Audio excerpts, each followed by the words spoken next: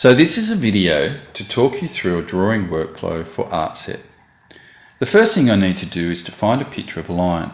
I'm going to go to the internet, type in the word lion and select a picture I like.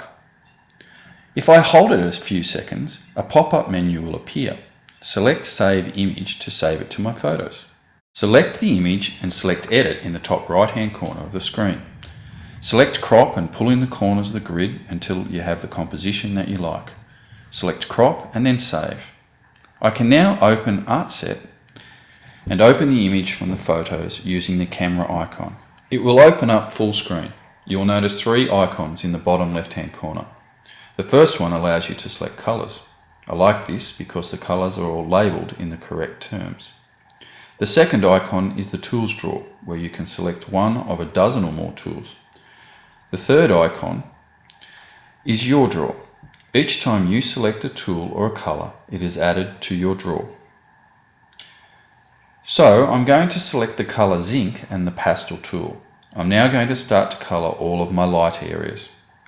I continue to select other colours that I want to gradually work through the different colours on my picture.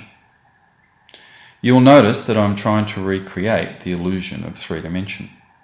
I do this by following the contours of the lion's face. Each time I pick another colour, I'm trying to match the colours in the original photo. I normally start with lighter areas, and I work my way through to the darker colours. Whenever I put a very light colour next to a dark colour, the lighter area jumps forward. The eyes are always important. The eyes are what gives any drawing life. I always lighten the eyes and put a little reflective glint of light in the upper part of the pupils. Once you've got your basic colours, you want to start selecting other tools. Choose some finer tools and start to put in some details. This might be putting in the black around the muzzle and the mouth, or even adding in the whiskers. This is one of the things that you will struggle with. I like to use a stylus. It gives you a little bit more control than just using your finger. It does, however, take some getting used to. Remember, keep jumping between the different colours and tools. When you are nearly finished, ask somebody to help evaluate your image. What other details still need to be added to enhance your drawing?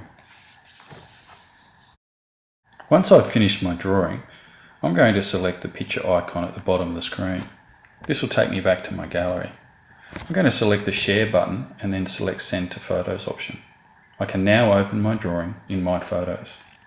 This means I can import this drawing and use it in any of my other apps.